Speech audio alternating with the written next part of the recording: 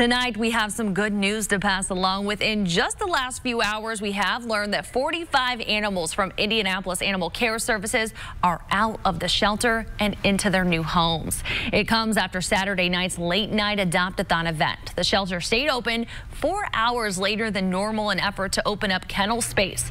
In recent weeks, the shelter has seen an increase in animals coming in due to animal control officers picking up dogs left outside in the cold.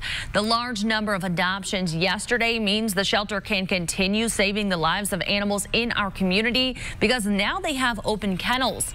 We talked to one woman who is fostering Jada, a pit bull terrier mix. She brought her out to the event to help her find her new family. Part of fostering is hopefully they find a forever home, so when she gets her home, then I can get more dogs out of the shelter and bring them back to my house. And then they come out and get loved on, they get to play, and then they find their forever home as well. Well, Jada is still listed on Pet Finder as available tonight, but we are checking to see if she was by chance adopted. The shelter is always looking for people who may not be able to adopt to help foster their animals.